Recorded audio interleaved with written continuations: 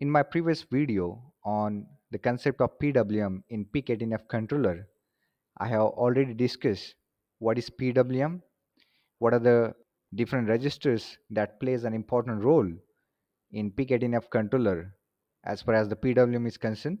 So today we'll see the programming aspect of PWM in PIC18F controller and how to control the speed of DC motor by using PWM. This is a program for PWM in PIC18F controller. In the beginning, there are a few calculations. Here we have selected oscillator of 48 megahertz. To calculate the PWM period, this is a formula. We have considered the PWM period of 200 microsecond. Timer to prescale value equals to 16. So we'll put these values in this formula and we'll get the PR2 equals to 149. So duty cycle equals to 10% of 200 microsecond, which is equals to 20 microsecond. Now to control the duty cycle, we'll be using CCPR register. So in this given formula, put the values of oscillator, timer to prescale value, and we'll calculate the value of CCPR. Now let's see the program for PWM. So in the beginning, we have this delay function. We have used the C port, that is C1 and C2. So both the pins, we have configured them as output. The PWM output is available on the pin C2. Then these are the different registers like CCP on con register, CCPR register, timer 2 control register, PR2 register.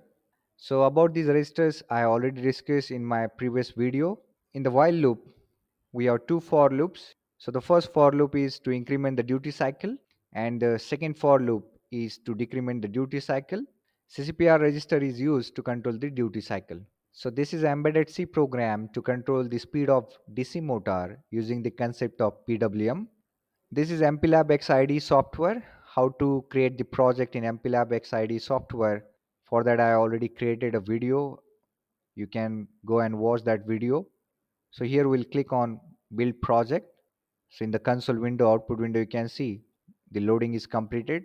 There are no errors and the hex file is also created. So the same hex file I have downloaded in the PIC18F controller. We'll see the output of this program on the kit, and we'll also see how a speed of DC motor is controlled by using the concept of PWM. I have already downloaded the hex file in the PIC18F controller. Now let us see its output.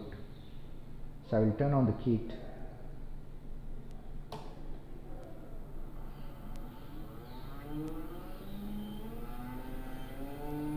So you can see the variations in the speed of DC motor